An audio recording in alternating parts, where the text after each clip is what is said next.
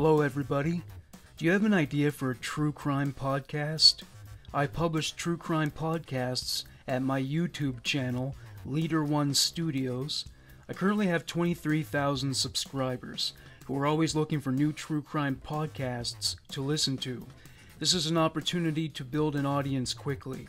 If you're interested in joining the Leader One Podcast Network, send an email to morgansvariety@gmail.com and we can discuss the details.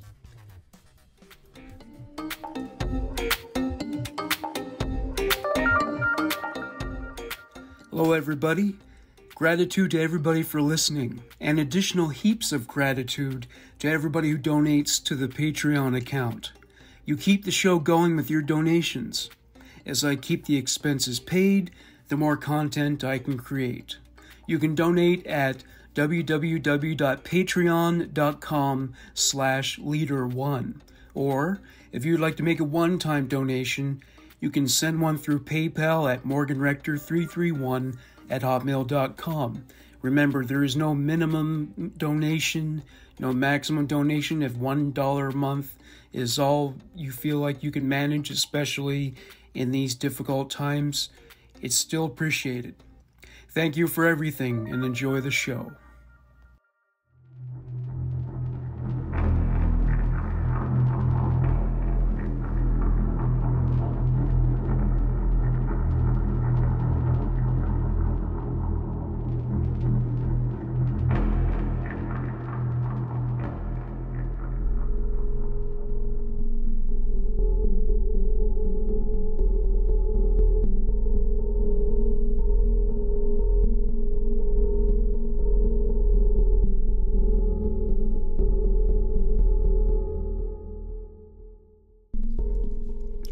Welcome to Human Monsters.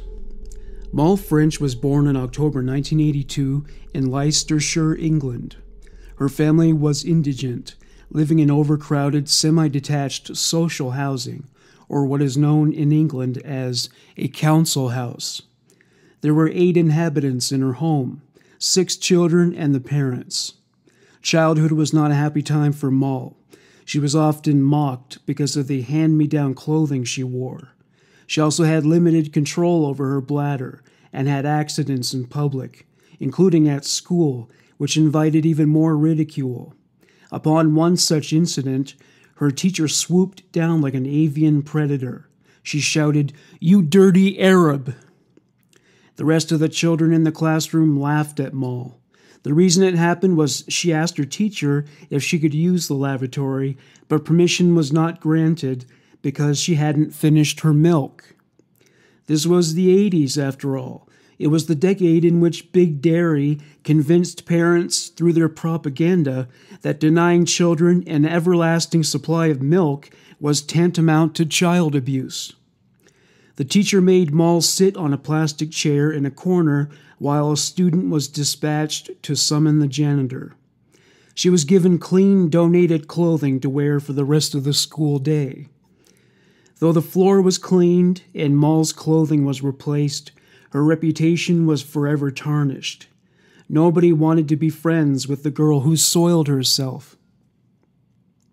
One day a teacher noted to Moll's mother that she needed eyeglasses. One day after receiving them, Moll was summoned to her family's living room. She anticipated that she was going to be harangued about an incident that occurred at school. When she entered the living room, she found that her father was not alone. His friend Derek had come to visit. Moll didn't like Derek. There was something dodgy and creepy about him. He made her skin crawl. Her father said to her, "Don't look so worried. You're not in trouble. We just wanted to see what your new glasses look like." Moll smiled somewhat, not used to being the object of such attention. She was usually overlooked due to occupying one of the lower echelons of the family hierarchy. Derek said, "Oh, they look very special, don't they, Jim?" Jim said, "Are you going to say thank you to Derek, or just stand there?" Moll said, "Thank you, Derek." Moll was never in the mood to exchange pleasantries with a lowlife like Derek, but she knew that if she didn't thank him, there would be hell to pay. given the nature of her parents' methods of discipline. Jim said the last thing she wanted to hear that day. "Go and give him a hug, then." Moll was aghast. Not only was she disinclined to hug anybody, but the thought of hugging Derek made her outright queasy. It seemed unsanitary just to breathe the same air as Derek. The thought of doing this was unbearable. She said, "But I don't want to." Her eyes filled with tears. This did nothing to elicit sympathy in Jim. He said, "Don't be such a little cow and give Derek a hug before he gets offended, because if he does, you'll be in trouble." Moll walked over to Derek tentatively. Derek was the stuff of hazmat suits and petri dishes. Moll was exposed to bacteria, and her risk of infection seemed alarmingly high. She delayed the approach as much as possible, walking in slow-motion baby steps. She avoided eye contact, which was more important than ever now that she could see him more clearly with her glasses. He lifted her up and put her on his knee. He squeezed her tightly against him. He laughed. She wasn't nearly as amused, especially not with the tobacco stench of his breath blasting her face. It was enough to cough up sputum of one's own, with or without lung cancer. She disassociated, thinking of her favorite toy, which was a mermaid. She fantasized about being a real mermaid, living under the sea, and the adventures that would transpire in that milieu. Jim's words did nothing to alleviate her anxiety or soothe her churning stomach. "You look very sexy in your new glasses." Jim cracked this joke for Derek's benefit. Having had her fill of Derek as soon as she entered the room, Moll jumped down from his lap. It was an awkward moment, as she didn't know where to look or turn as their attentions were focused on her, and it made her uncomfortable. Derek said to Moll, "You could be our sexetary. Would you like that?" At the age of 6, Moll knew what a secretary was. She had never heard tell of a sexetary. Instinctively, there was something about the word sexetary that implied that there was something insidious behind its usage. The last thing she would have wanted was a translation into child so she could better understand its meaning. Moll stared at the floor for a few more minutes before Jim dismissed her. As she closed the door, both men laughed uproariously. Moll went up to her bedroom, where she looked out at a world where she felt very much unwanted. She had no friends. She wasn't close to her siblings. Her mother was always too busy or tired to spend quality time with her. After a while, she gave up on her friendship with her mother. It was less painful to write her off than it was to be consistently rejected by her. Moll loved her glasses at first. After the incident with her father and Derek, she was determined she would never wear them again. She did not want anybody leering at her as they did. So neglected of love and attention was she that Moll often went to sleep without dinner because nobody bothered to wake her from her slumber. Her father told her mother about Moll's self-prompted narcolepsy. He told her it was because she thought she was a cut above every other occupant of the house. From that point onwards, everybody, especially Moll's siblings, made a scapegoat out of Moll. Casting one member of the family in the role of adversary is a common fixture of dysfunctional families. Moll wouldn't even wear her glasses to school, and she struggled to keep up. Derek and Jim tainted the experience of vision correction for her. One day while Moll was in the kitchen cleaning up, Jim came in and put the kettle on. There was a pile of clean laundry on the table, and he sifted through it. Claiming it was accidental, he dropped a pair of black satin briefs on the floor. They brushed against Moll's leg as they fell. There was a gold zipper running over the crotch. He laughed and said, "Oops, sorry, I wasn't looking for those." He picked them up and said, "These are your mom's favorites." She loves it when I wear them, but they look a little bit funny with the zip. Do you know what it's for?" Moll shook her head and turned away, diverting her gaze to a pan she was scrubbing. She was hoping he would shut up about the damn underwear. He did, but then he said, "I'm going in the bath in a minute, in about 15 minutes. Will you make a new pot of tea? Just bring it up and don't worry about knocking." He departed, satin briefs in hand. Don't worry about knocking. That sounded ominous, even to a child as young as she. Moll knew somehow that something untoward was afoot.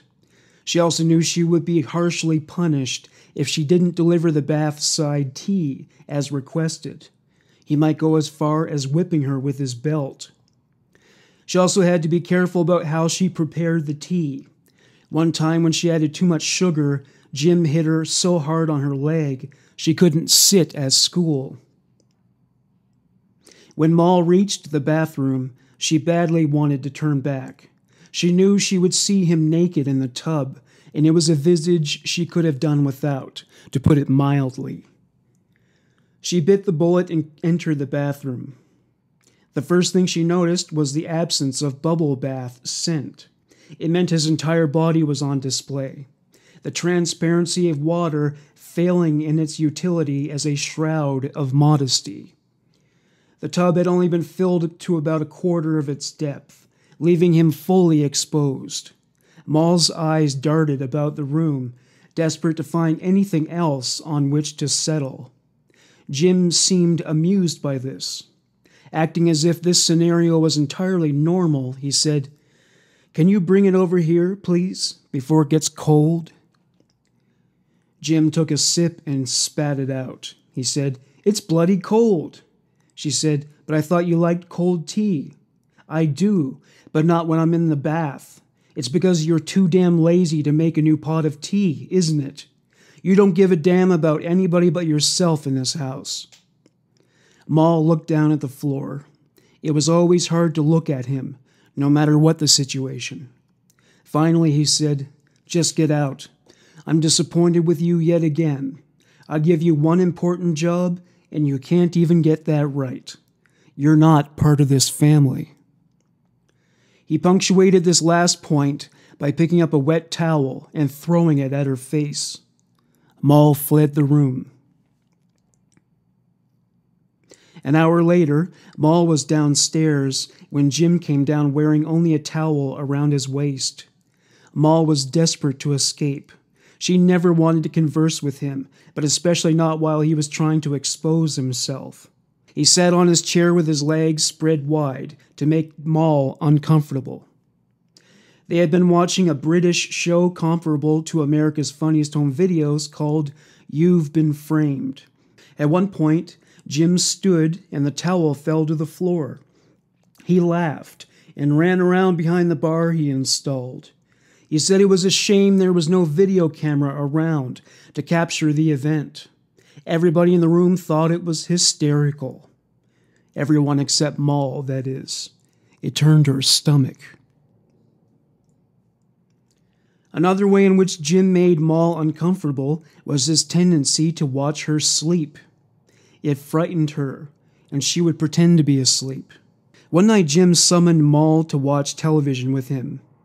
Moll had been fascinated by dinosaurs, and he buttonholed her into a conversation about that topic as he watched a stripper perform on television. She hated it when he watched such programs while she was around. She always got the feeling that he was watching for her reaction.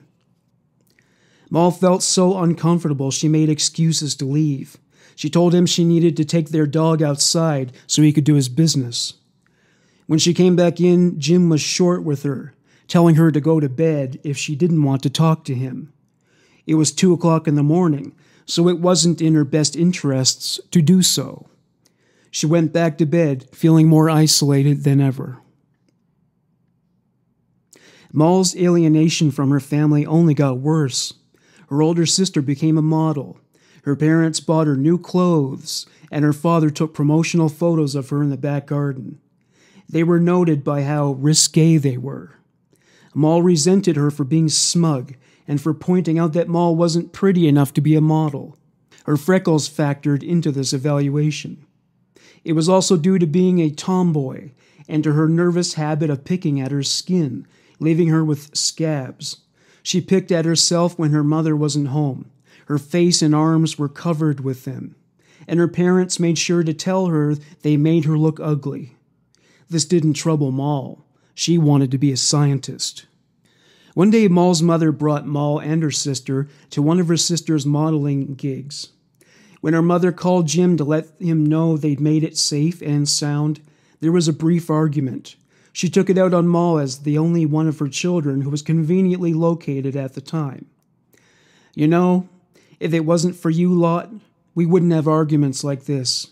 If it wasn't for you kids, I'd leave your father and be happy. Moll was crushed after hearing this.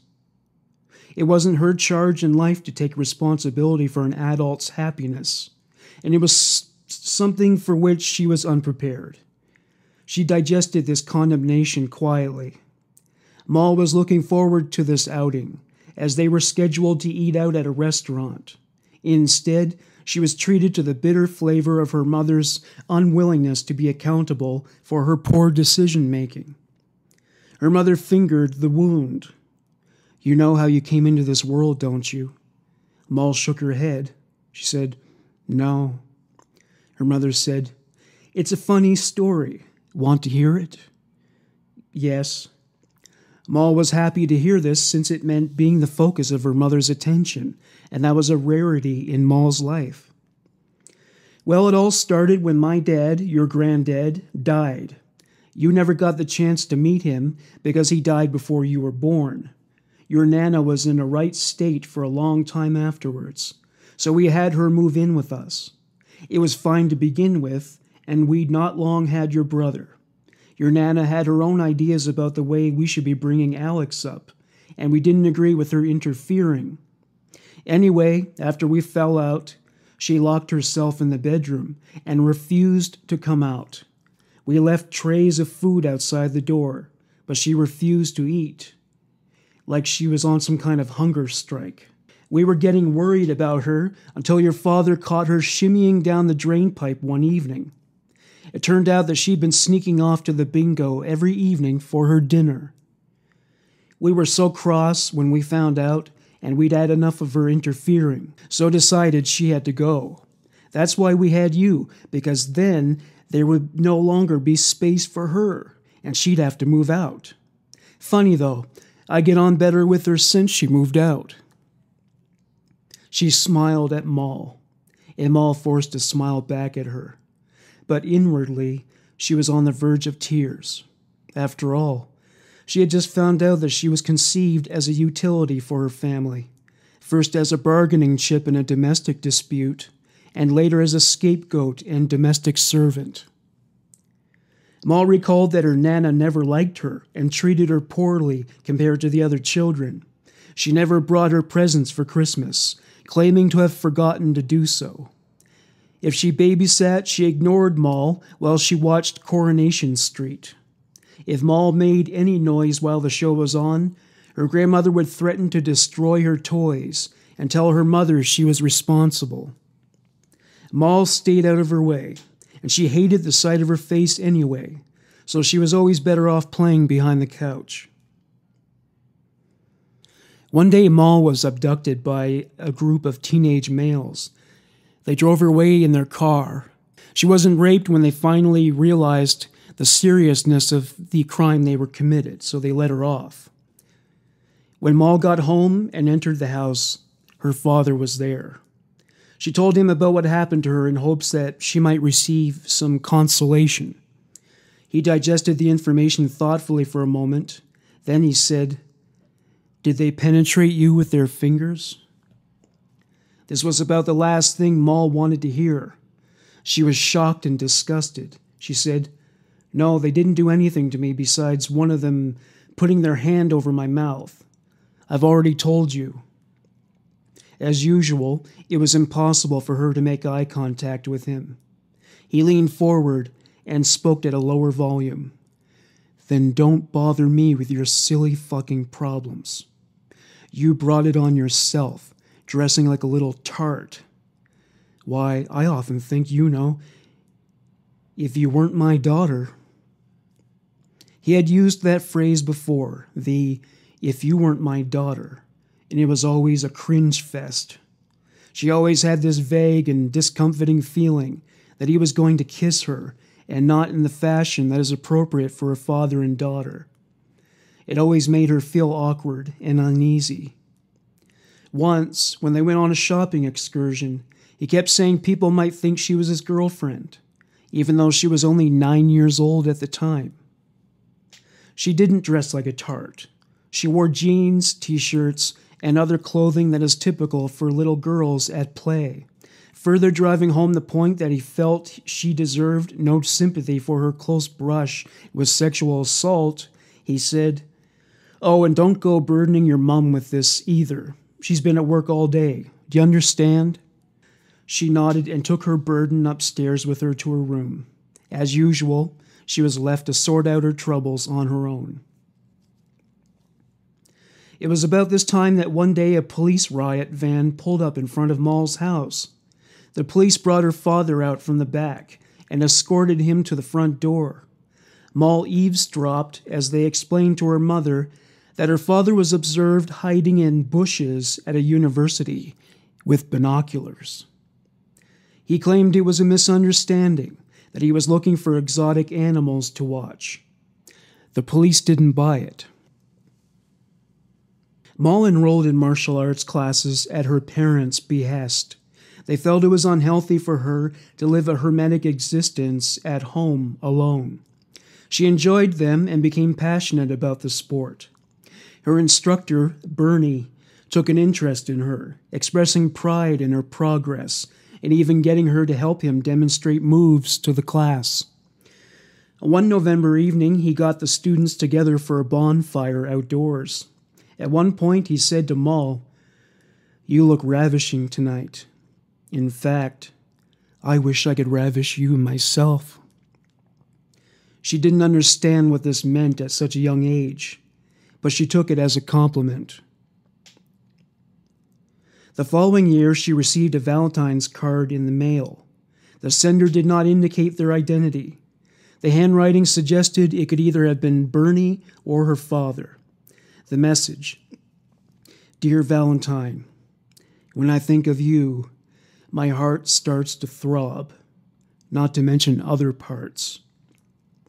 Her parents thought it was funny. It never occurred to them that it was inappropriate. Bernie stopped paying attention to Moll after a while because she brought a couple of male friends to the club for lessons. When he asked Moll to help him demonstrate moves to the class, he would apologize whenever his hands wound up in inappropriate places.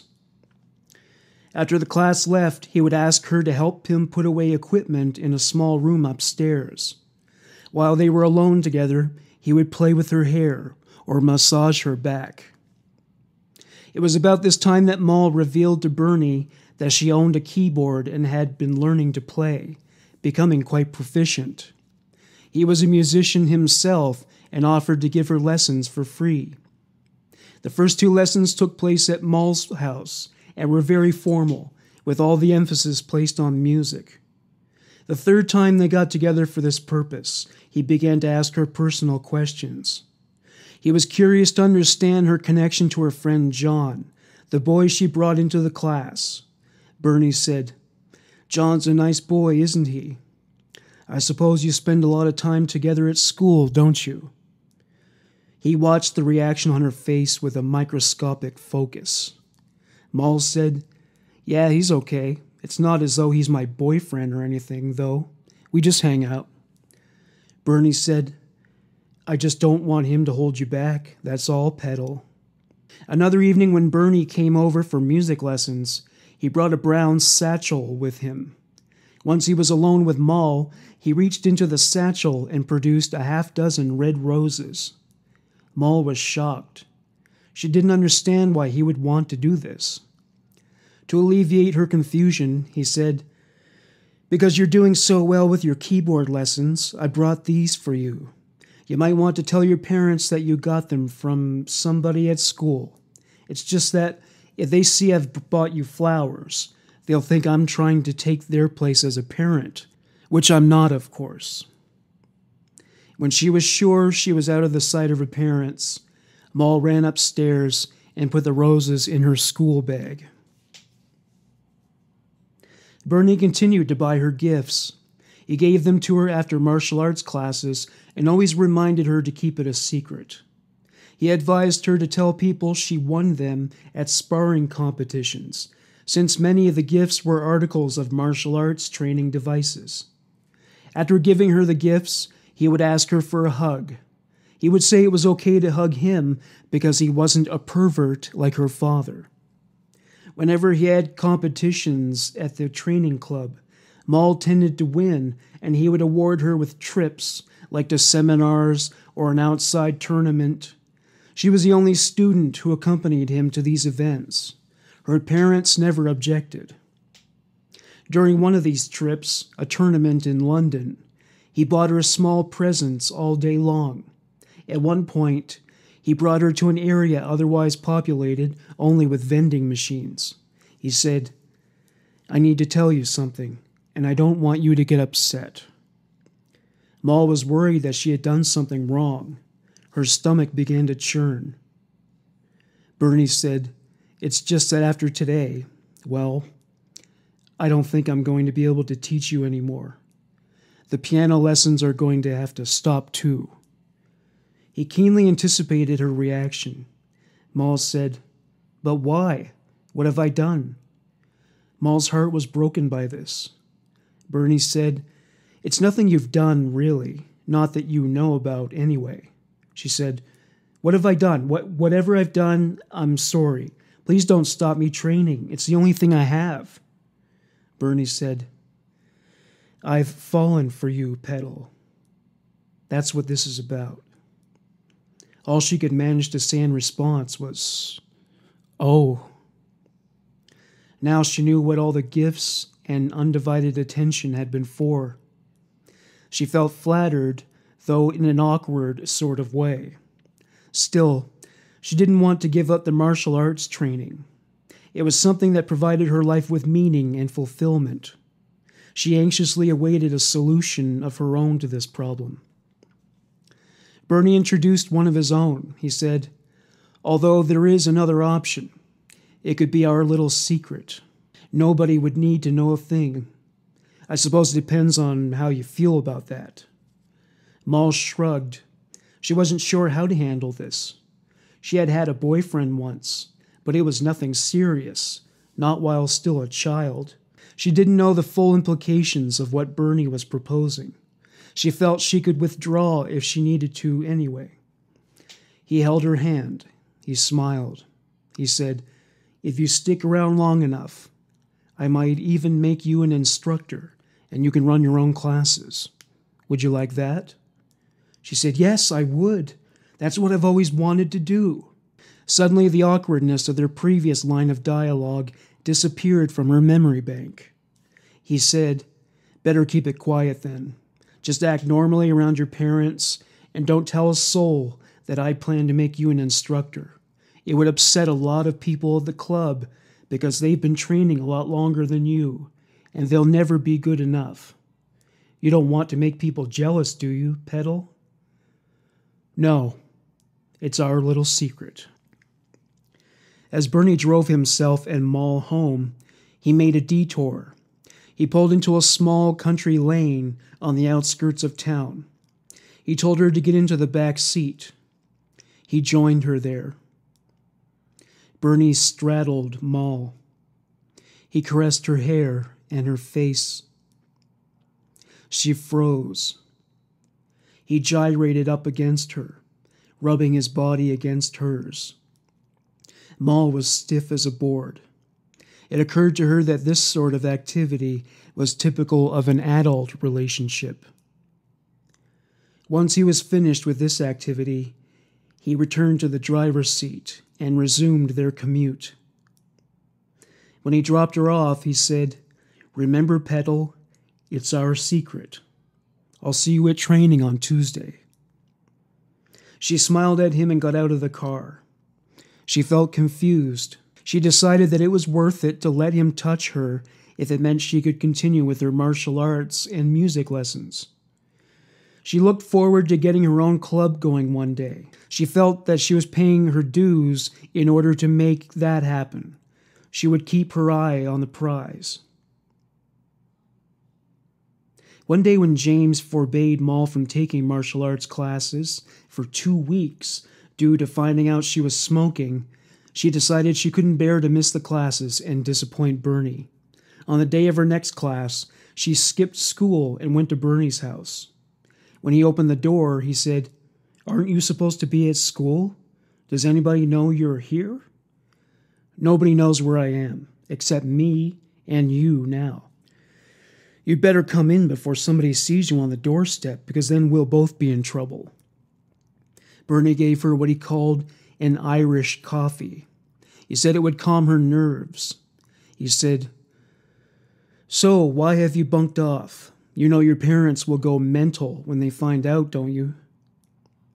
"They've grounded me because my dad thought I had cigarettes in my school bag." He laughed after he heard the rest of the story. He said, "I hate to be the one to tell you this, but your dad's mentally ill. There's a counselor at school that I talk to quite a lot." Bernie's throat was strangled by panic. "Counselor? What have you been saying to him? You haven't mentioned me, have you? For God's sake, Moll, if you mention me, then that will be the end of everything." She lied, saying, "I haven't mentioned you at all, only my dad and the way things are at home." She only told her counselor about Bernie's mentorship and the positive ways in which he had helped her develop as a human being. This made him relax. He was still anxious to drive home how serious the situation was. "It's just that if people find out, then they'll split us up. You'll be put into care, and I won't be able to teach you anymore, which would be a shame because I plan to make you an instructor soon so you can run your own classes." Her spirits lifted. Mentioning her dream and qualification to run her own classes always did the trick. He said, "If I can't teach you anymore, there would be no point in me sticking around here. I'd probably end up moving away, and that would be the end of that." She said, "I don't want that to happen." Bernie said, "You just need to be a little careful who you speak to then, Petal. There are a lot of narrow-minded, spiteful people out there who can't bear to see other people happy. People like your parents. People like your counselor at school." The phone rang. It was Moll's father. Bernie said, "No, Jim, I've not seen her today. What time did she go missing?" "Give me 10 minutes, Jim, and I'll help you come and look for her, okay? It's not a problem. See you soon." He turned to Moll and said, "I don't know what you're going to do, but your dad sounds furious. They're out looking for you." Bernie had been in bed. He got out. He was stark naked. He walked to a wardrobe and dressed himself. It wasn't anything she hadn't witnessed before. By now, there was a sexual component to their relationship, and it was well established. He said, "So what are you going to do? You know you need to go home at some point, don't you?" "I will go home, but I don't know what I'm going to say when they ask me where I've been."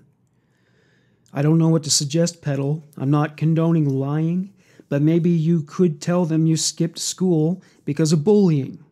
You'll have to find somewhere to hide out for a bit while I go over to your house. If you tell me where you're going to be, I can try and keep them away from the area, you see, and I'll convince your dad to take it easy on you when you go home." "Can I stay here for a bit? They won't find me here, will they? I can't stress how important it is that nobody finds out about us because they just won't understand." She said, "I'll go and sit in the park around the corner for a couple hours then, I suppose." "Come on, Moll, don't be like that. It'll be over soon. You might have to put up with your dad raving at you for a while, but just remember what a moron he is, and you'll be okay." When he took her outside, he escorted her to the end of his driveway to ensure nobody was watching them. He said, "Bloody hell, it's freezing out there." It was raining heavily. She said, "Can I borrow a coat, please?" "I can't, Petal. Sorry. If you turn up at home wearing my coat, they're going to know I've seen you, and they'll start asking you all kinds of questions. You know what your dad's like. I'm sure you don't want that, do you?" "No, I suppose not." Moll went to a park and sought refuge from the rain in some playground equipment. She cried as she pondered her wasted youth and the family she'd never had. Bernie was the only person who had shown real love to her, but it was an inappropriate and abusive sort of love. She was harboring a great deal of unresolved anger, and she felt remorseful about hurting people. She wished she had gone to school. After growing up in a dysfunctional family, she now was dysfunctional. The city was struck by thunder and lightning. She wished for a lightning bolt to strike her in that moment, so it would bring about an end to all her suffering.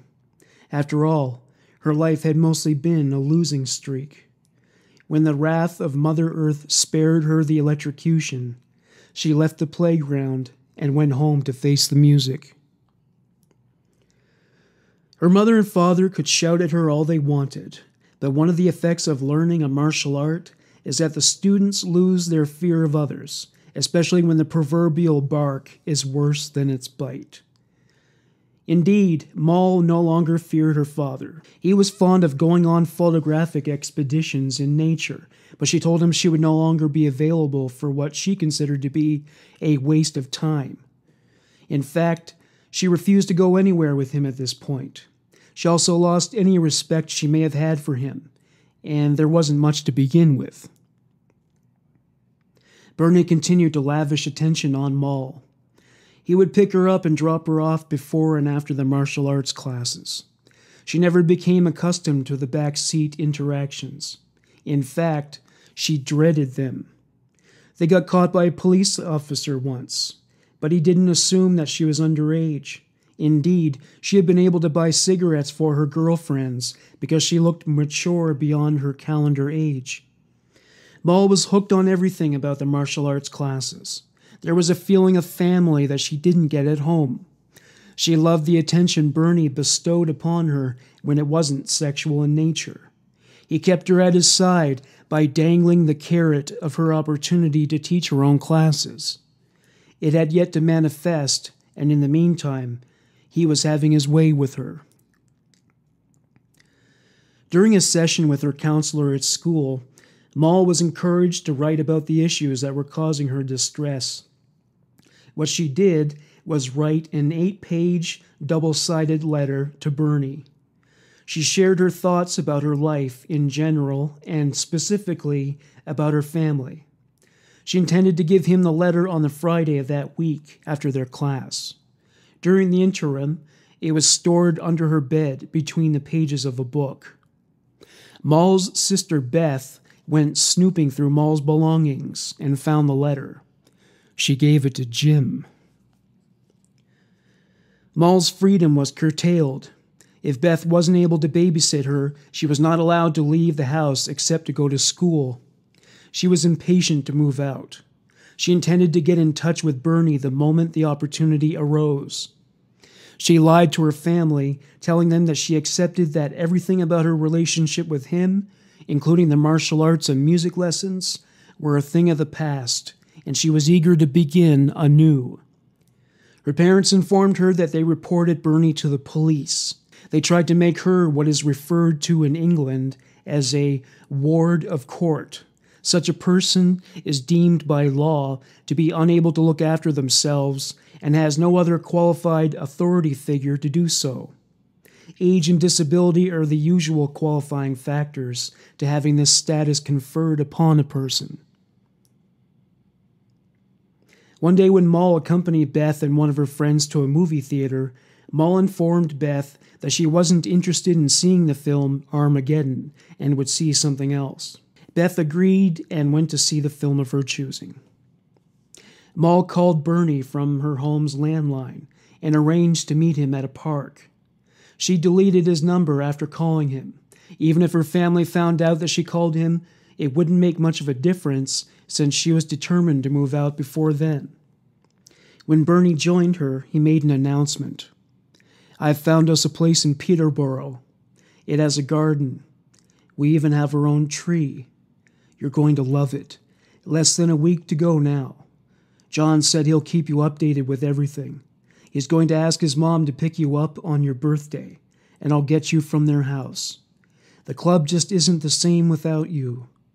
Loads of people have left. I've told them that I'd still be coming back on Fridays and the odd Tuesday, but they seem to have given up." Bernie promised that once she was living the life of an adult with her, she would start teaching her own classes. She was looking forward to her new life, which would exclude her family entirely. Bernie concluded by saying, "You better get back now in case your dad is out spying on you. You know what he's like." Having gotten away with her first clandestine rendezvous, Moll would meet up with Bernie under other conditions, like when she got permission from her mother to attend a martial arts class that was taught by Bernie's friend Brian. It was jarring for Bernie. Moll was hoping he would apply for custody, which would expire upon the first day of legal adulthood. But of course, given the paper trail concerning his private relations with Moll, he would not likely have been awarded custody. Moll began her new life with Bernie. They had to negotiate the terms of their subterfuge. She was to wear her hair up, which apparently made her look older. When he brought her to his parents' home, his mother figured out that Moll wasn't 19 years old. When she brought Bernie into another room to speak with him about the matter, his father said to Moll under his breath, "Like older men, do you? Then how about sorting out an old man like me? I'll pay you." She was nauseated at the possibility. He was grinning like a toddler eating its own shit.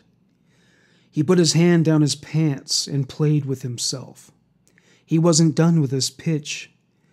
"You can come round here any time you want. She doesn't understand me, you see, but I'll look after you. Don't you worry about that." Bernie arrived just in time to extricate her from that display. He was arguing with his mother, who felt he should leave Moll and return to his ex-wife. As Bernie and Moll departed, his father ran his fingers up and down her back, coming to a stop on her buttocks. Moll felt tainted by his father. That feeling left an imprint, and it resisted evanescence. It was uncomfortable back in the car. Bernie said, "Why didn't you tell them you were 19, like I said?" "I did, but she kept asking me questions." "She? That she you're referring to as my mother. I fucking told you what to say if they asked you. It wasn't difficult, was it?" Moll was frightened by the hard-boiled expression on his face. She had never seen him cast such a shadow before. She said, "Your mom wouldn't believe me. I really tried to tell her." "Well, you didn't try hard enough then, did you? Because she's at home crying now. They want nothing to do with me, and it's all your fucking fault, because you don't do as you're told." Moll felt ashamed. She hung her head. She was at a loss for words. As if she didn't feel bad enough, Bernie had more. "Is it because your own parents don't want you anymore? Is that it? Are you that bitter and twisted that you try to destroy my relationship with my own parents? Is this your way of punishing me, little girl?" Moll shook her head. She cried. Bernie wasn't satisfied by her tears. Her heart wasn't sufficiently broken. He struck again. "I made a mistake bringing you here. You've only been here 2 days, and already you've turned my life upside down, on its arse. I'm taking you back to your parents." Moll begged Bernie not to take her back to her family's home. She never felt loved there and was tired of being abused. She was abused in her life with Bernie, but she was loved.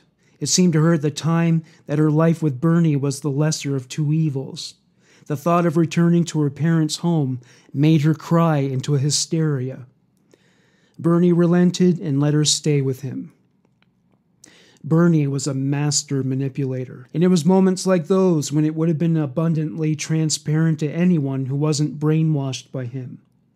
To reinforce the control he held over her, he said, "Just don't play your fucking games with me, you little bitch, because you'll see a whole different side of me, and you won't like it." He punctuated this last point by grabbing her head and bashing it against the passenger's side window. She felt something warm on the side of her head. It spread down her face into her mouth. Within seconds, her taste buds detected the copper-like flavor of blood. Bernie sat quietly as Moll bled. He still wasn't finished. And what did my dad have to say about it all when I was in the kitchen? He searched her face intently, eager to know. Moll was terrified to tell him what his father did.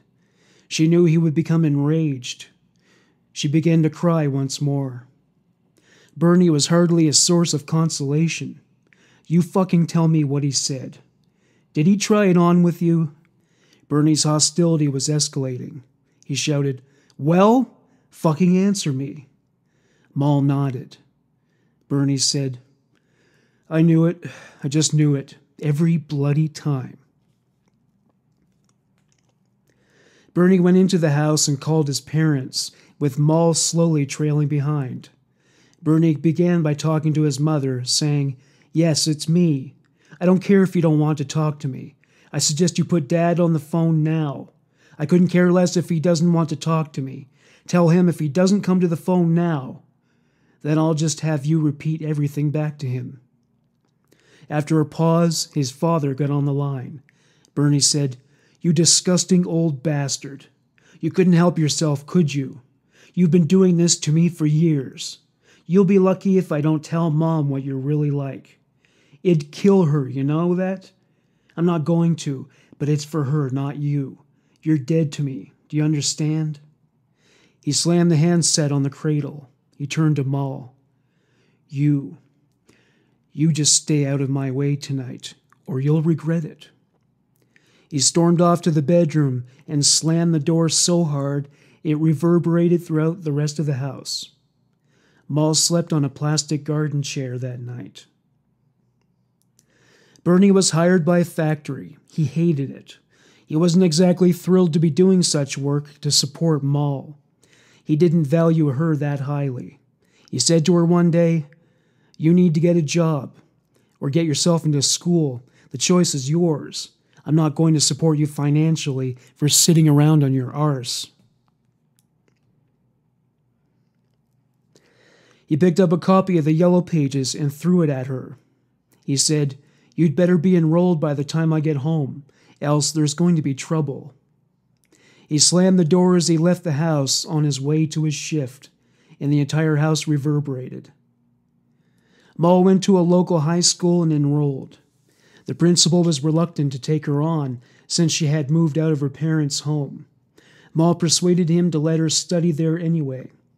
She couldn't afford to buy a uniform and couldn't buy the closest facsimile since Bernie wouldn't pay for new clothes. He felt she didn't need them. Bernie was a vegetarian of the fascist variety. One day he saw some food in the kitchen and said, "What the fuck is this? You know I can't stand sight of the stuff."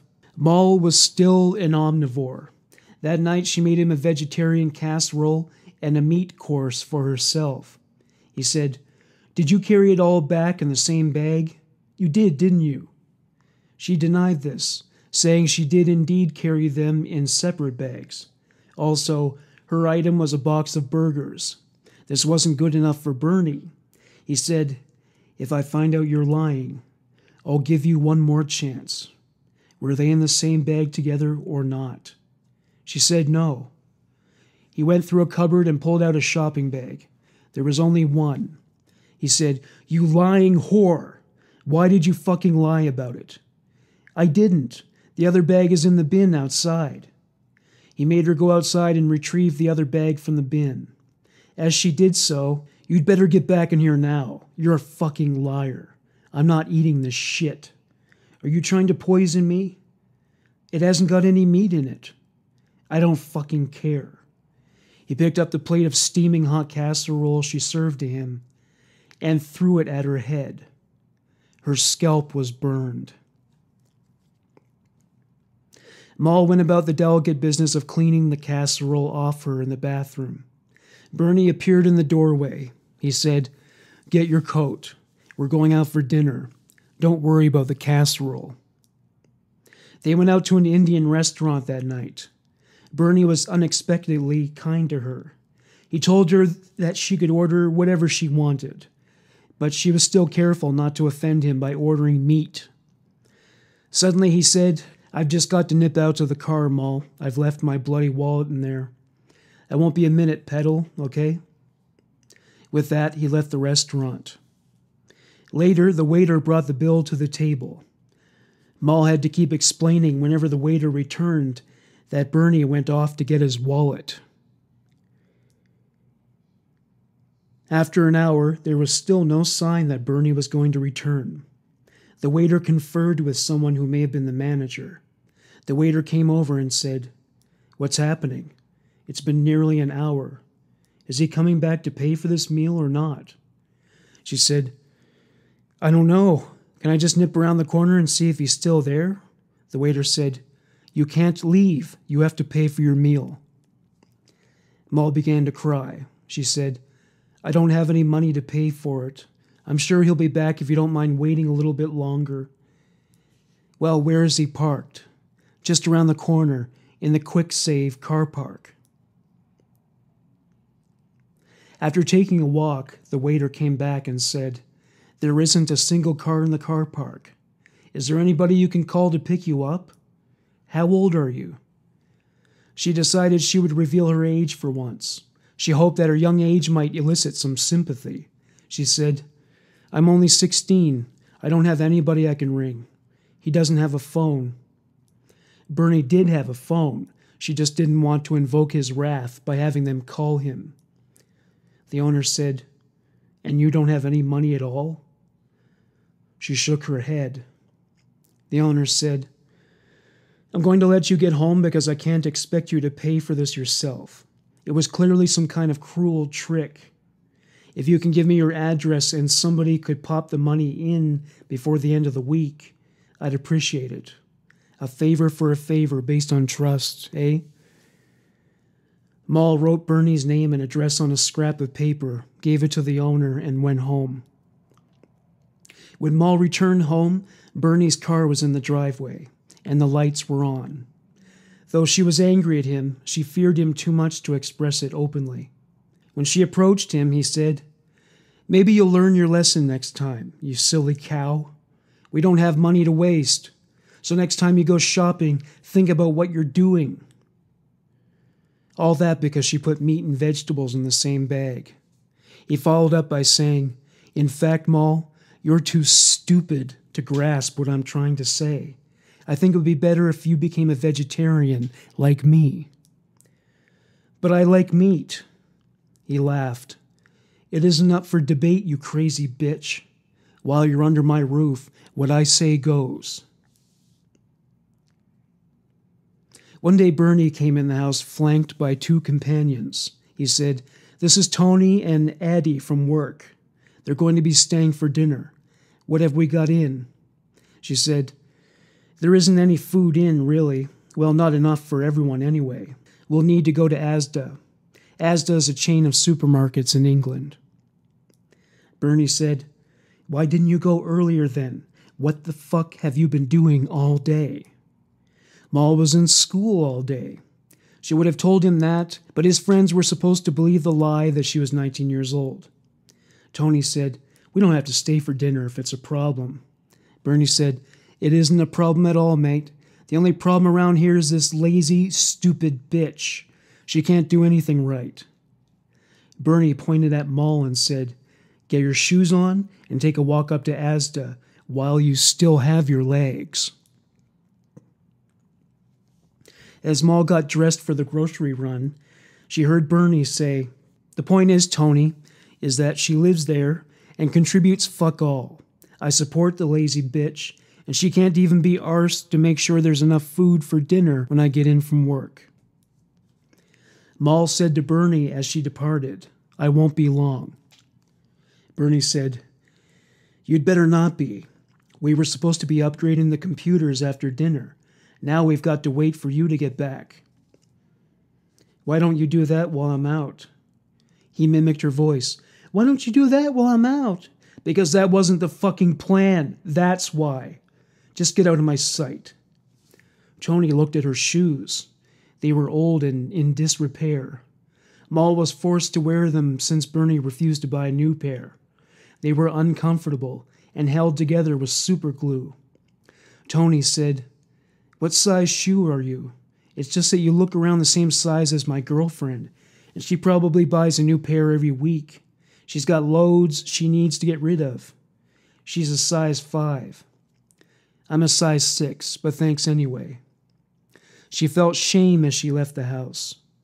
Bernie shouted after her, "Don't forget the wine this time, will you?" This despite the fact that the retailers wouldn't sell alcohol to someone so young. When Moll returned home later, the men were tinkering with Bernie's computer. As she did the prep work for the evening meal, she overheard Ada tell a joke whose content included reference to pedophilia and the sexual abuse of children. It made her want to retch. At one point, Bernie returned to the kitchen. Surprisingly polite, he said, "Is it ready yet, Petal?" While the men had their dinner, Moll took a bath. She locked the bathroom door before doing so. When she took baths, she would crank up the radio so that Bernie wouldn't hear her cry. This was the only circumstance under which she could do it without angering him. To make a complete set with her inner anguish were the cuts and bruises Bernie inflicted on her body. Explaining these injuries to outsiders, he would say things like, "She trains too hard. I keep telling her to calm down a bit in case people think I'm a wife-beater." He followed these remarks with raucous laughter. She hated it when he referred to her as his wife. It made her skin crawl. He interrupted her bath by banging on the door and shouting, "Where's the wine?" She said, "I couldn't get any. They wouldn't serve me." He was outraged. He tried opening the door, but it didn't budge. He said, "Why the fuck have you locked the door? I suggest you open it now before I break the damn thing down." In a panic, she got out of the tub and put her bathrobe on. She looked at the small window and wished she were capable of escaping from it. When she opened the door, he grabbed her hair and yanked her to the kitchen and onwards to the living room. When he pushed her into the room, her gown fell open and her naked body was exposed to his friends. She was scarlet from the embarrassment. Bernie said, "I suggest you apologize to Addie and Tony. They expected a glass of wine with their dinner, and once again, you fucked everything up." She said, "I'm sorry." Tony said, "Don't worry about it. It's only bloody wine, Bernie, for crying out loud." Addie was less reassuring. In fact, he looked disgusted, putting his feeling of entitlement on full display. Bernie pushed Moll back toward the kitchen. She returned to the bathroom to cry. She heard Tony shouting at Bernie in the living room, "Jesus, Bernie, why did you do that?" Bernie's response, "Because she's from a fucked up family. That's why. She needs some discipline and learn some respect."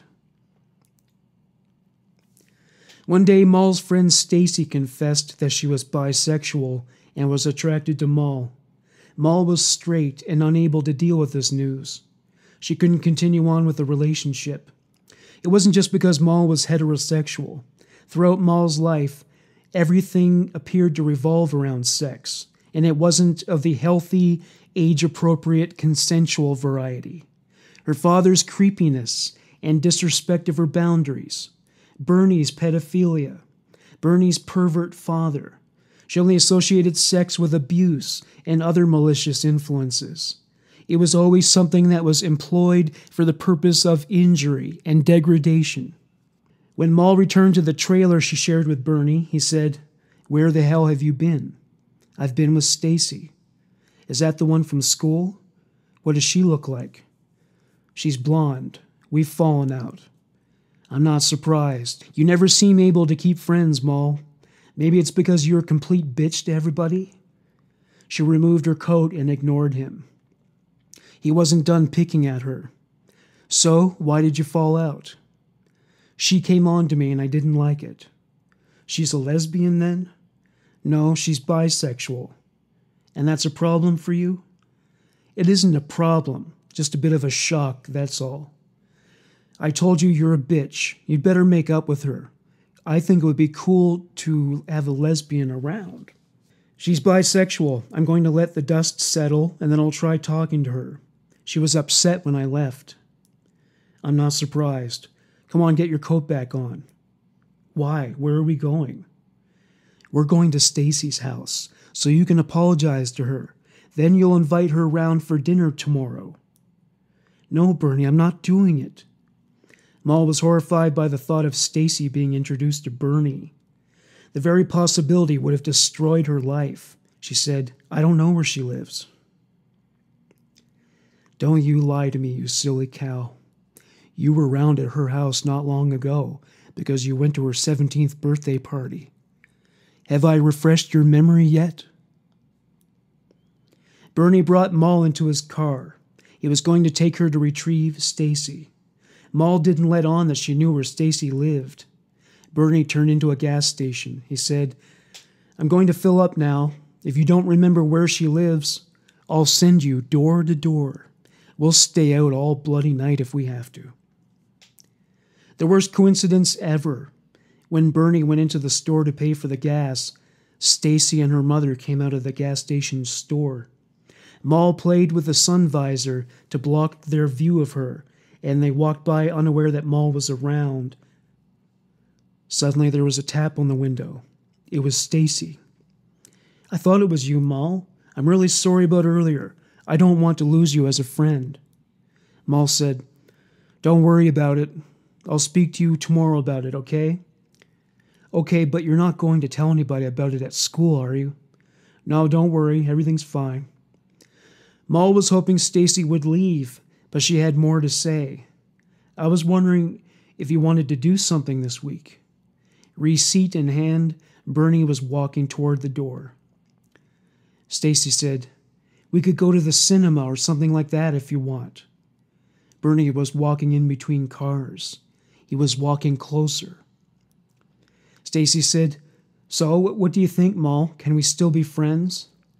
Bernice said to Stacy, Hello, are you one of Moll's friends from school? Yes, I'm Stacy. You are? I'm Bernie. He extended his hand, and they shook. Stacy shot Moll an odd look, which Bernie missed. He said, Would you like to come over for dinner tomorrow evening? Moll has never introduced me to any of her friends. He glared at her. Moll faked a smile. Stacy said, Yes, that would be nice. I was just saying to Moll that we should do something this week. Bernie said, I think that's a great idea. Will about 6:30 be okay for you? Stacy nodded. Bernie said, It will be nice to get to meet you properly. Do you know where we live, Stacy? Yes, I've been to your place once already, though Moll never actually invited me over. I just bumped into her one day. Bernie said, Okay then, Petal. He turned to Stacy. We'll see you tomorrow. Stacy said, See you then. Bye, Moll. Moll wanted to pack her bags and run away. She dreaded the events that were to follow the next evening. As she and Bernie were pulling out of the gas station, he said, Thought you didn't know where she lived. Fucking liar. The next morning, Bernie was stoked for their dinner with Stacy. He offered to drop her off at Asda. In the meantime, he would pay a visit to his friend James, who turned Moll's stomach. Moll hated James almost as much as she despised Bernie. James was a scumbag. Once when Moll accompanied Bernie on one of his visits to James's house, James minimized a window on his computer, and Moll saw that the desktop wallpaper was comprised of an image of children clad in provocative clothing. James had poor hygiene, reeking of BO. His hands were visibly filthy and stained by nicotine. As Moll prepared for Stacy's visit, she contemplated returning to her family's home. All she would have to do is pick up the phone. The problem was, she also knew they would tell her they told her so, and worse. They would make her life miserable in a different way. At about 6 p.m., there was a knock on the door. Bernie jumped up to answer it. It was James. Moll was unaware that he had been invited. Bernie said, "James is staying for dinner tonight, and he's sleeping over too." James brought as his cargo a sleeping bag, a bottle of whiskey, and a large bottle of vodka. He handed a white carrier bag to Bernie. Bernie took it to the bedroom. There was another knock at the door. Bernie raced to answer it. Moll heard him say, "Come on in, Petal." Petal was his nomenclature for any woman with whom he hoped to gratify himself. It made Moll shudder when he addressed Stacy as such. Moll suddenly got a feeling that something very terrible was about to go down. Everybody but Moll drank during the meal. Bernie, James, and Stacy swiftly established a bond. Moll was the outcast.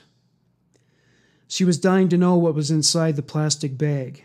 She knew somehow that Bernie and James had something nefarious up their sleeves as the evening's entertainment. Part of the entertainment involved Bernie demonstrating his martial arts moves on James, who was helpless against them. Bernie was showing off, and Stacy was impressed, saying, "Oh, Bernie, you're amazing." Moll went to the bathroom and turned the taps on to create the impression she was using the facilities. The truth was, she used this as a ruse to investigate the contents of the plastic bag in the bedroom. She opened the bag and found 2 adult schoolgirl costumes with crotchless underwear as accessories. There was also a camcorder to record whatever was to transpire for posterity. Bernie and James were planning on getting both girls drunk and exploiting them for the purpose of making child pornography. Moll knew this now, and she also knew she had to get Stacy the hell out of there. After spending a few minutes in the bathroom collecting her thoughts, she decided to spend a portion of the evening playing along with the proceedings. Later, Bernie, James, and Stacy were drunk.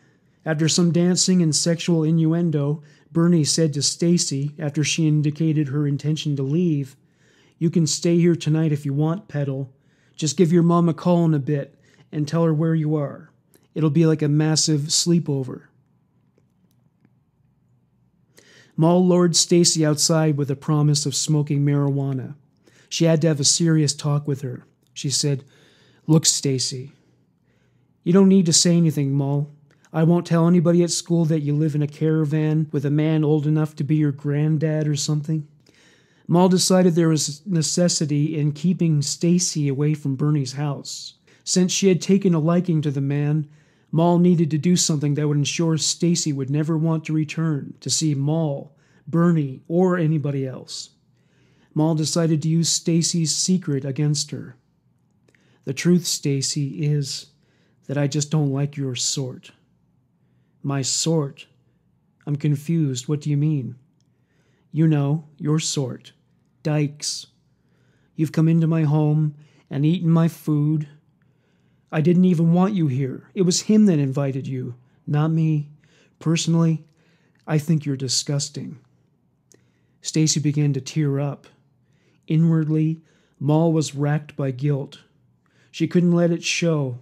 The things she had said were cruel, but they wouldn't cut as deep as what Bernie and James had in store for her. She grabbed Stacy by the neck and moved her face close to hers.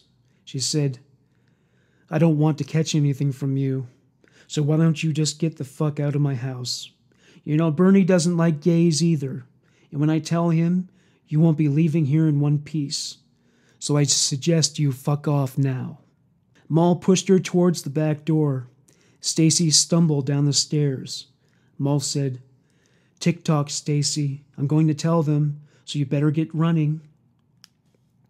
Stacy was still crying, not realizing that her former friend had spared her from something infinitely more painful. As retaliation, Stacy said, "You know what, Moll? I used to think you were okay, but it turns out you're just trailer trash." This comment hurt. Stacy had been her only friend in Peterborough. She had stuck with Moll during a time when she needed a friend, and now she ejected her from her life in a very callous and mean-spirited way. It broke Moll's heart knowing that she was so homophobic and so ruthless in cutting her ties to Stacy. Her only consolation came from knowing what she had saved Stacy from had she spent the night. There was a knock on the porch's door. It was Bernie, followed by James. Bernie said, "Are you pairs still smoking in there, or are you doing something else?" Bernie and James laughed like cretins. Bernie said, "We'd hate to disturb you." Bernie's imaginings no doubt conjured up the images gleaned from some tawdry VHS world whose borders could only be infiltrated in the back room of a video store.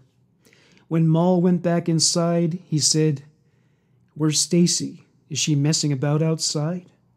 He walked to the back door and looked out over a park to see where Stacy was. Her home was only a 10-minute walk away, so she was long gone. Moll said, "She's gone home because she wasn't feeling too good after all that booze. She asked me to apologize on her behalf.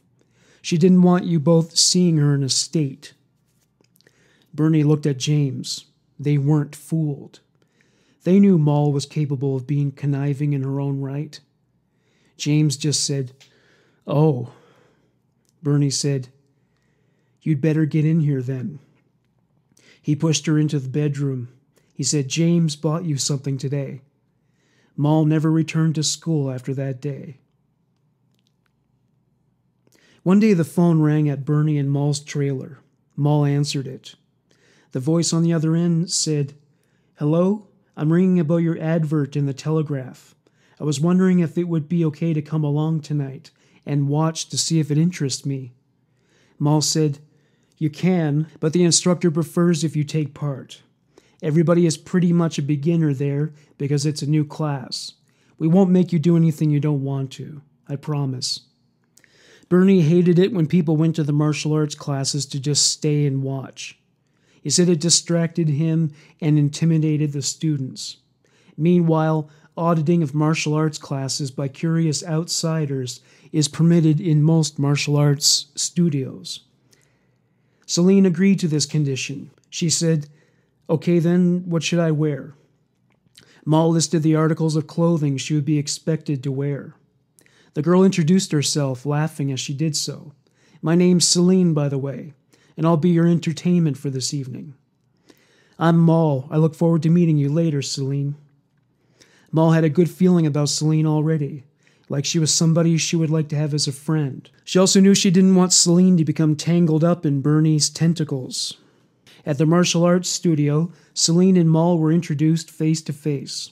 Celine assumed Bernie was Moll's father, which made Moll cringe. When Bernie proposed a pub night after the class, Celine elected to go. Bernie decided to finally outfit Moll with her own kickboxing club. It would bring a second income into the household. Its appeal for him was also related to his practice of arriving at the end of the class, identifying as Moll's instructor, and flirting with the mothers of the children who were enrolled. By downgrading her publicly as merely one of his students, her students lost respect for her and became unruly and rude. She asked him to stop degrading her in front of the students. He told her he would do whatever he wanted, though he did eventually put an end to it. Bernie began to abuse Moll by demonstrating martial arts moves on her. He would strike her with as much force as he could muster. By insisting it was in the spirit of improving their skill through training and practice, he was able to abuse her with abandon. He began to groom a student named Michelle in the same way he did Moll, with special attention and gifts. During training sessions, he would play a Beatles cassette, which included the song Michelle. Everybody figured out what was going on. When they went to a pub afterwards, Moll didn't talk to anyone if Celine didn't happen to be around. It enabled Bernie to devote his attentions to Michelle. Michelle became of such paramount importance to Bernie that whenever she rode in the car with them, Moll would have to sit in the back seat. On one such occasion, Michelle put her hand on Bernie's thigh. Moll was so brainwashed by Bernie that as Michelle inserted herself into his life, Moll became jealous. Michelle's constant flirting with Bernie aggravated her. Moll sent off for her birth certificate. She assumed she was born in the same place as all her siblings, but she turned out to be wrong. She was not issued the birth certificate, and the check Bernie wrote to cover the cost was deposited. The department's policy when it came to refunds was that the money would not be given back in the event that the outcome was not desirable. The fee covered manpower. Bernie was livid. He said to Moll, "I want you to ring them and get my money back. I will not have you ruining our holiday plans." She told him that it indicated in the small print that the fee covered the search and was therefore unrefundable. She was enraged by how protective Bernie was of his vacation plans. She said, "Our holiday plans? More like yours and Michelle's holiday plans. I know what's going on. Don't think I'm stupid, Bernie." He shouted, "You stupid bitch." He struck her on her face. It felt like her cheek was on fire. She felt like crying. Bernie wasn't through. "I've had enough of your shit. You're just a jealous little cunt." He threw her against a window. He took another shot at her face. Moll had ammunition of her own. "And you're just a fucking pervert." Bernie stabbed Moll with a screwdriver. She lost so much blood, she felt lightheaded and fell against the kitchen table. She woke later to the sight of Bernie dressing her wound. She was topless. Bernie defended his position. "Look, Moll, I'm sorry for what happened, but you really made me angry. You know I'm not interested in Michelle. She's a fucking tramp and her sister is a junkie. You can't go making accusations like that. When you called me a pervert, I just flipped. You know I'm not a pervert. I can't understand why you'd say such a thing." Moll felt like she was in a vulnerable position. Being at Bernie's mercy was a potentially volatile and dangerous proposition. So she just nodded at whatever he said to her. She apologized for hurting his feelings. Moll had to take a couple of days off from teaching. Bernie taught her class. He made sure to tell the little girls that they were like little angels, commenting on how supple and flexible they were for their ages. This was disgusting to Moll. She knew what it was all about. Moll refused to get her passport together, negating Bernie's ability to take her and Michelle on vacation. She was pleased to see this. One night at a pub, Moll's brother Alex came in. He was performing there as a member of a boy band. Moll didn't want him to see her with Bernie, but it was too late. Alex came over to her table. He gave Bernie the stink eye. Their family knew full well that Bernie was a scumbag. Alex sat next to Moll. He said, "How are you, sis?" He gave her a hug, which had never happened before. He said, "Everybody's missing you at home." She said, "Are they?" This was totally unexpected, and she got a lump in her throat. She was dying to tell him about the verbal, physical, and sexual abuse of which she had been a recipient for almost as long as she knew Bernie. She wanted to tell him Bernie stabbed her with a screwdriver. She wanted to tell him she was desperate to return to the family, but was afraid she would not be welcomed. As Alex and his cohorts performed, Moll bragged to students of the martial arts club that he was her brother. Alex would wink at her during one of his vocal solos. At one point, Moll looked across the room through the dry ice fog and spotted Bernie sitting alone. He was glaring at her. She wasn't bothered by it. She now knew there was a way out of her life with him. Alex wasn't able to say a proper goodbye because a cougar dressed like a younger woman was trying to tear the shirt off his back. On the drive home, Bernie said, "So what did Alex have to say for himself then? I noticed he completely ignored me. How rude, especially after all the quality training I gave him. He's turned into a real big head, Moll." Bernie stuck his nose in the air for emphasis, as if Moll was too green to comprehend such an expression at her age. Moll said, "They all missed me." Bernie scoffed. "I bet he did. They're poisoning him against us, Moll. Can't you see it? You're lucky you got out when you did. It'll just be another game. I'm sorry to tell you this, but they don't give a shit about you. You could get hit by a bus tomorrow, and I'd be the only person at your funeral. I'm the only one who cares about you. I'm the one who put a roof over your head when you had nowhere to go." Classic abuser isolationism. Moll wanted to tell him to shut up. She found herself wanting to defend her family, despite the way they treated her. Her life had been bookended by different gradations of abuse, but ultimately what she experienced at her family's home was benign in comparison. She said nothing more to Bernie about the matter at the time, but inwardly she was happy. She now knew she had better options. Relationships waxed and waned in Moll's life. One night when she went to a club with Michelle, they got into a brawl. Moll was thrown out of the club, and it cost Michelle 2 teeth. Moll became closer with Celine. They would laugh and have fun together. The excursions they took together represented the only happiness Moll experienced at this time in her life. One night during a camping trip, Bernie gave a 14-year-old martial arts student marijuana. The night ended for Moll when Bernie called her into his tent, where he raped her. Celine accompanied them all. At one point, Celine confided in Moll as they walked back to their tents. Moll was not looking forward to it. She remembered how things ended with Stacy after her confession. Celine said, "There's something I want to tell you, Moll. When I was at school, I was molested by my PE teacher. I couldn't say anything to anybody because I was so scared at the time. Looking back as an adult, I wish I'd just told somebody and reported it, stop him doing it to somebody else.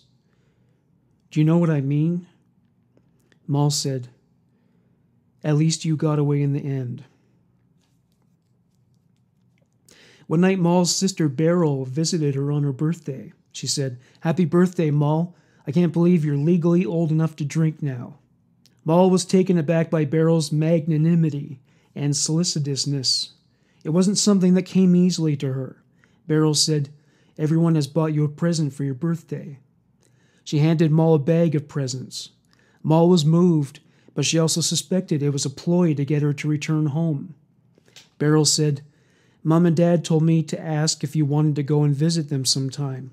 They said they understand you live over in Peterborough now, but they'd like to see you anyway." Moll wanted to take her up on the invitation, but she wouldn't commit right away. She knew Bernie wouldn't let her. He hated her family. He wouldn't even acknowledge Beryl's presence. Moll walked her to her car. Beryl said, "Good luck for next week, Moll. Don't get cold feet, will you?" "What's happening next week? Are you getting bloody married to that pedo?"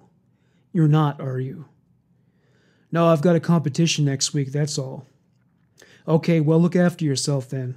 I'll tell Mom and Dad that you'll think about it, okay? I can't promise anything. Why don't you just stop putting them through all this heartbreak and go see them?" "See you later, Beryl." With that, Moll walked back to the pub. The truth was, Moll was tempted to go with Beryl. That's how easy it would have been to disappear. Her family's house was a 15-minute walk away. The problem was, she knew she wouldn't be safe. She was preyed upon in her childhood home as well. Her father was an abusive perv in his own right, after all. She felt like she had very little control over her life. Also, unfortunately, true, Moll and Bernie were due to marry. He booked the registry office, so a date was set. They issue public notices, so they had to wait a week after her 18th birthday. He had even booked a venue for the reception. She didn't want it, and she was given no say. He was just bowling past her, forcing her into things as always. The only aspect of it she looked forward to was having Celine as her bridesmaid. As for her birthday, Bernie opened the presents given to her by Beryl. They were a bunch of keepsakes from her childhood that her family had kept. They included a pair of her old shoes. Meanwhile, she was wearing a pair of shoes she owned for 2 years, and they didn't keep her feet dry. They were so damaged from wear and tear. That was life with Bernie. This was getting married to Bernie. The registrar said, "Who gives this lady away?" Bernie's friend Jeff said, "I do." Jeff made Moll want to puke. He was a creep. Bernie chose him. Everything happened according to Bernie's design. The registrar kept looking at Moll during the service, which she hated. Meanwhile, Moll thought to herself, "I'm bloody stuck with him now, aren't I? I'm never going to get away from him now. What would my parents say if they knew I was getting married today?" "Moll, are you still with us, dear?" It was the registrar. Moll nodded. Everybody laughed at her. The registrar continued, "Do you take this man?" Moll thought, "Do I? Do I take this dirty old man to be my awful wedded husband? Do I have a fucking choice anymore?" She looked over at Celine.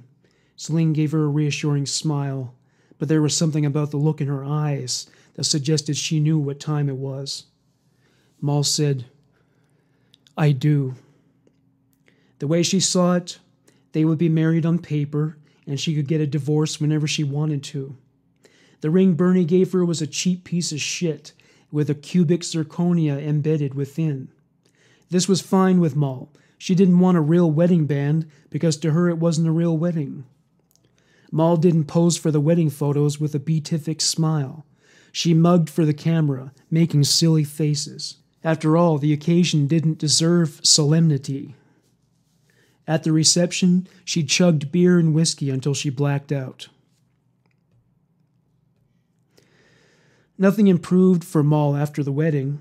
Being married to Bernie meant that she would have to wash clothes by hand every day, as before. He beat her both at home and in public, especially in front of strangers he was unlikely to see again. He would accompany her to Asda, as he didn't trust her to go anywhere unescorted. He would verbally abuse her as they shopped, sometimes grabbing items from the shelves and throwing them at her. It was humiliating for her to see the other shoppers looking at her with pity. She didn't want pity. She just wanted them to mind their business. The negative attention was painful in its own right. Celine left for a trip to Australia, and this was very hard for Moll, as Celine was the only person she could confide in. It was sure to be a very painful and lonely time. Before Christmas, Bernie arranged for a gathering of the 2 martial arts clubs. They congregated at an Indian restaurant, and this time he paid. That night, they went to their associate Rose's house. She brought down a couple of bottles of wine, and everybody had at it. Rose retired for the evening early, as did Bernie.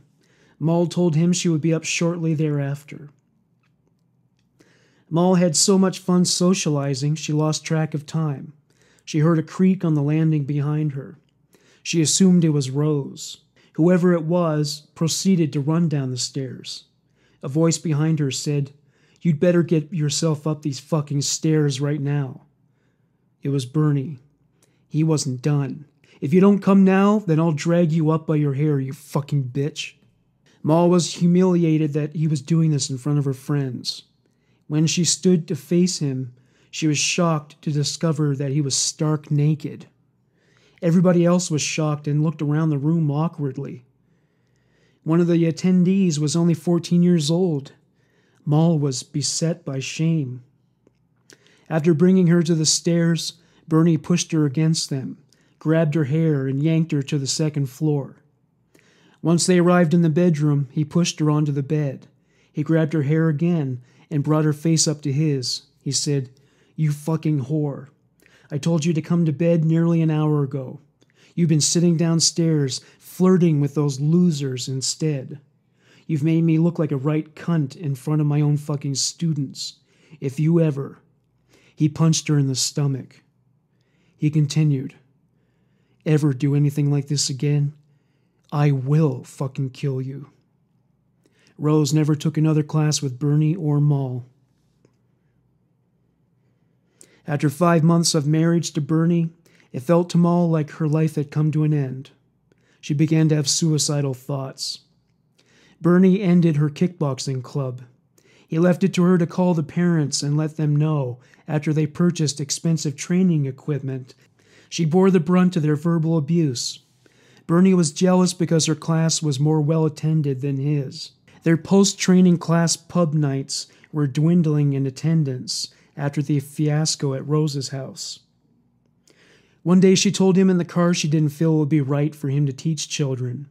He pulled over, grabbed her hair, and pulled her behind a restaurant, where he beat her. During the ride back, Bernie said, as Moll cried, "You bring these things on yourself, Moll. Nobody values your opinion because you behave like a fucking child. You've scared everyone away at the club. Things were fine until you came along. You've messed up my life. I have no contact with my parents now because of you." One day when Bernie went to visit his scumbag friend James, he ordered Moll to buy coal. The business they bought it from delivered, but he insisted on tormenting Moll by having her carry a large, heavy bag all the way home. The men who sold her the coal leered at her, like sharks catching the scent of chum. They laughed as they watched her struggle with the large bag. She felt humiliated. She felt like crying. The bag split, spilling some pieces of coal onto the ground. It was a struggle carrying that bag down the street. People honked at her as she walked down the street. Some were laughing at her. Others pitied her. She hated the pity, as always. She dropped the bag again, and the coal spilled out all over the place. It was winter, and it became infused with snow and slush. The problem with coal is that after it gets wet, it is no longer usable. Bernie would be furious. Her reaction to this certainty was not uniform with her recent experiences. She snapped. She yelled, "Fuck it!" She kicked the bag until it was entirely drenched in the slush. She didn't care. She was sobbing, but also in a rage. She stormed away toward the trailer. A young man on a bicycle rode past her, asking her if she was okay. She said, "Fuck off and mind your own business." When Moll arrived home, she screamed. She kicked their garbage bin around the garden. She threw the patio set at the shed. It bounced off the wall and hit her, but this only stoked the inferno of rage that had driven her to it. She nearly kicked the door in as she found it hard to work the key amid the rage that had her shaking. She ran into their squalid living room and smashed everything in sight. She tore the curtains down. She kicked holes in the walls. She was still shaking, but she was thrilled by the sensation of giving herself over to adrenaline. She felt more alive than she had in a long time. Later, Moll made a phone call. The voice on the other end said, "Hello? Dad, it's me, Moll." He was relieved to hear from her, but it mattered not to Moll. She also had no time for questions and pleasantries. She said, "I need you to come and pick me up now while he's out of the house. Can you come now? Right now?" "Yes, of course. What has he done to you? Are you okay?" "I don't have time for questions. I need you to get off the phone and come now. I don't know what time he'll be back. If he gets here before you do, I don't know what'll happen. It turns out he's quite fucking psychotic." "Okay, I'm coming now. I'll be there within the next 2 hours, okay? Just one more thing, Dad." "Yes?" "When you get outside, beep your horn. If you see Bernie's car parked outside, then you call the police, okay?" "What's going on?" "You just do that, okay? He's got all kinds of things in here, and he keeps a machete in the boot of his car. Just don't come in here, okay?" She gave him the directions to the trailer park, and they hung up. Moll didn't take anything with her. All her personal belongings were tainted by Bernie's presence. She broke into his filing cabinet with a screwdriver and grabbed a VHS tape bearing a label that read, "Naughty Schoolgirl Pays the Price." She threw it on the floor multiple times, smashing it to smithereens. She yanked the tape out and snapped it so that it would not be playable. She had a flashback to the production of that video. It was produced the evening of the end of her friendship with Stacy. Bernie videotaped himself raping Moll while James stood in the doorway and played with himself. There were similar videotapes, and Moll smashed those too. The filing cabinet also contained panties and old love letters from his ex-girlfriends. She threw the cabinet around the porch. She decided to leave him a letter. The following is transcribed from that letter verbatim. Dear dirty old man, it has taken me 5 years to realize that you are nothing more than a pedophile. You have tried your best to destroy me, but I'm still young enough to put my life back together. If you try to find me, I will do what everybody else failed to do and call the police. I'll tell the whole world about you and your friends. Moll. P.S. I will never be associated with your disgusting surname. She left the cheap shit ring he gave her for their wedding on the note. There was a knock on the front door. She was terrified. When she went to see who it was, she found that it was not Bernie. It was Frank, the owner of the trailer park. He was another one of the endless line of perverts who were always trying to get Moll out of her clothes. He was always coming up with excuses to try to get Moll alone at home, like checking the electric meter every other day. He battered his wife, evident in the bruises he left behind. He was a skinny little beanpole of a man. He rapped harder on the door. Moll had had it with him, too. She yanked the door open and screamed, "What the fuck do you want, you little pissant?" He wasn't expecting that. He stumbled backwards. He said, "I've had a complaint that you've been throwing garden furniture around and smashing things up. If you can't stick to the rules of the park, I'll have to evict you." Moll screamed, "So fucking evict me. Get the fuck out of this piece of shit garden." "I'll call the police, you crazy bitch." "Do it. I'm sure they'd love to hear how you knock your missus about, Frank. Fill your boots." "You've got an hour to pack your things and get the fuck off my park before I call them." With that, he walked away. She dispatched him with, "Fuck you, Frank." Her parents arrived to pick her up shortly thereafter. They barely recognized her. They hadn't changed much, but they weren't Bernie, and that was a lot. Moll heard some interesting rumors about Bernie after she left him, such as, he had a breakdown. He took horse tranquilizers. He verbally abused anyone within earshot. He'd gotten engaged to a prostitute. There was no evidence to substantiate these claims, but somehow it all seemed plausible, given his history of dysfunctional behavior. He did do a lot of traveling, venturing as far afield as Norway and Africa. A few years later, Moll's sister Kara told her that Bernie had been delivering birthday and anniversary greeting cards by hand to her parents' house. Her mother and father would always throw them away without opening them or notifying Moll that they had arrived. Bernie tried to contact her multiple times during the subsequent 13 years after their split. One day she put a stop to it. She told him firmly, but diplomatically, that he was a pedophile and she did not wish to be contacted by him. Moll had 2 children, and they represent her first experience with familial love, unconditional, as it should be. Because her mother had been emotionally unavailable and emotionally abusive, Moll still struggles to form lasting friendships with females beyond a couple of long-term friendships. Moll limits the access her parents have to her children. They have ignored them anyway, and Moll does not want them to suffer the same sting of rejection that caused her so much pain growing up. Her mother remarried and promised Moll at the wedding that she would reach out to her and become close to Moll and the children. She promised to email her and have them over for dinner. Moll never received that email. Moll took up a career in social work. Thank you for listening to Human Monsters. Bye for now.